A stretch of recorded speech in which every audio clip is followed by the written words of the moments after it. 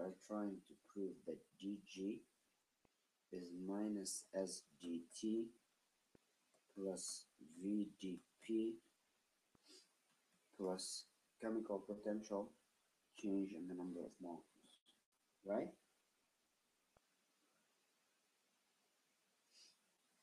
Okay, well, we know from the very beginning that Gibbs free energy is just U minus Ts plus PV. And just apply partial derivatives on this so we can prove that.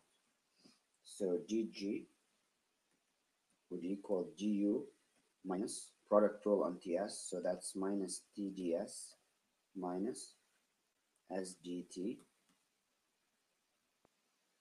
Oh, there's a V here. Plus product rule on PV, so that's pdv plus vdp.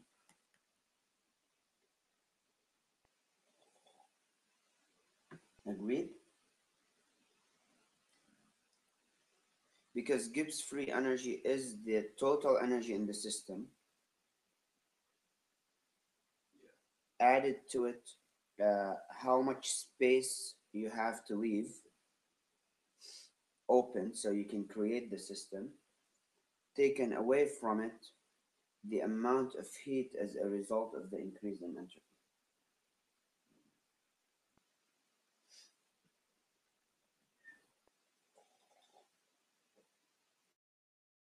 In other words, this is the total free energy you get out of it, because some of that energy is supplied by the entropy itself.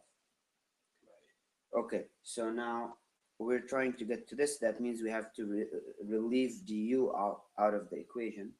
So now we know what du is. Du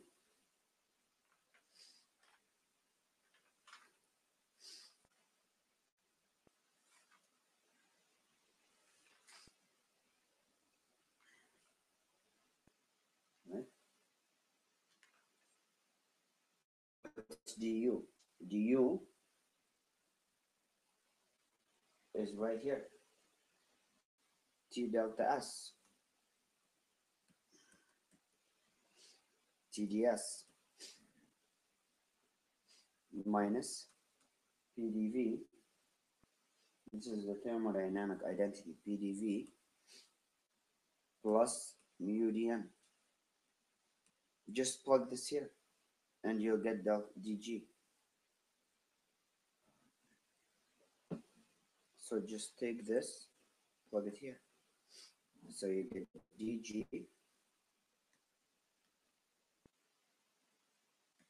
is equal to TdS minus PDV plus mu dm minus TdS minus sdt plus PDV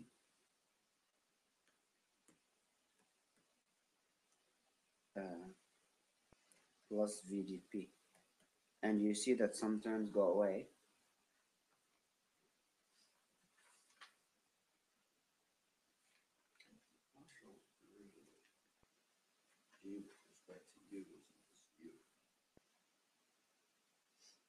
With respect to you?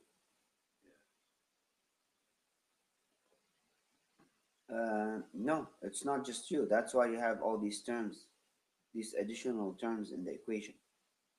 And so look, these guys go away.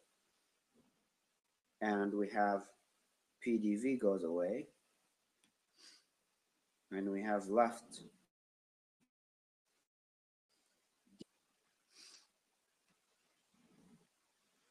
equaling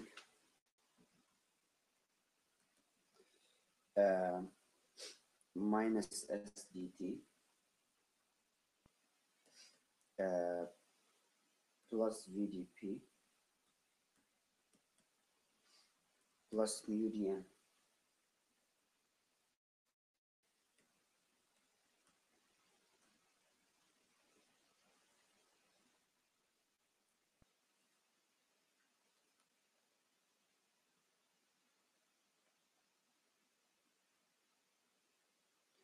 Now let's get the partial derivatives that follow this. So if you fix P and N, then so here fixing, right? Fixing. If you fix P and N, pressure and the number of molecules, then dP will be 0 and dN will be 0. So you will get dG equals minus S dt, which means S will just equal minus dG over dt at constant P and N. That's how this first one came, first partial derivative formula. Now, if you fix temperature and molecules, moles, whatever, then dt is 0 and dN is 0, and you get dG. So this here was 1, right? So dt is 0, dN is 0, and you get dG equals VdP, which means V will equal dG over dP at constant T and N.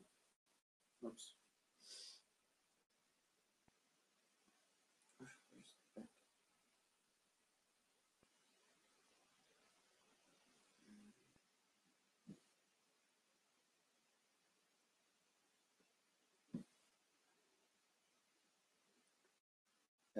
V equals dG over dP at constant T and N.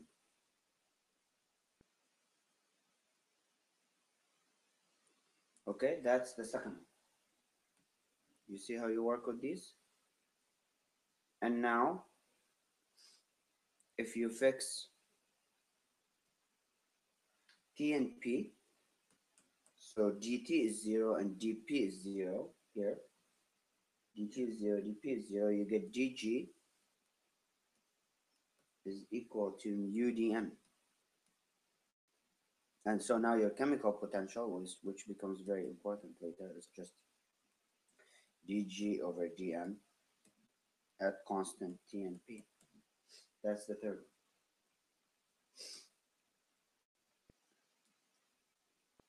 You see how you manipulate these partial derivatives? Yeah, that's important. And this proves all these identities we were trying to prove.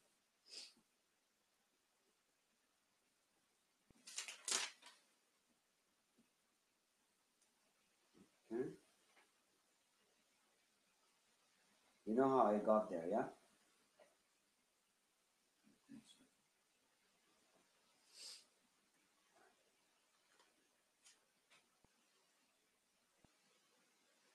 Let's see.